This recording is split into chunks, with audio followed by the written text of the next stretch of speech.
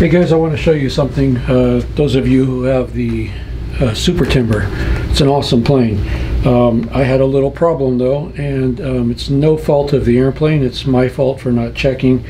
What I did was, at some point during transport or setup or something, this horizontal stabilizer may have got bumped or something, enough so that it pulled out of that little snap.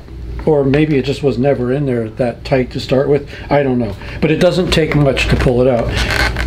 So what happened was I took off. I thought my battery slipped all the way back into the fuselage or something because it just went straight up.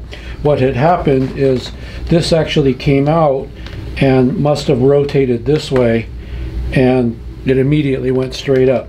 And I was fighting it, got it leveled off.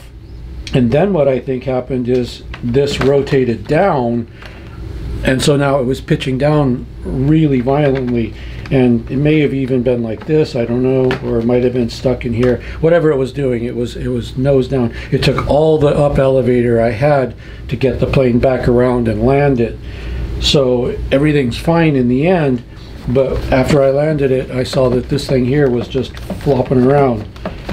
So if you have this plane, before every flight, I would probably pull on these and make sure that they're in there good. Because like I said, it does not take a whole lot to remove these.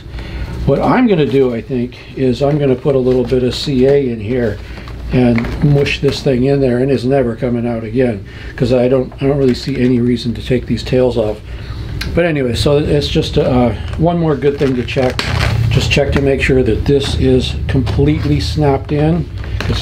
But again, like I said, I brought it back and everything's fine, and it's an awesome plane. I don't fault the plane in any way. That's just something I should have checked. Again, I should pull on it and make sure it's snapped in there real good. So that's it. If you've got one of these, make sure these are snapped in good.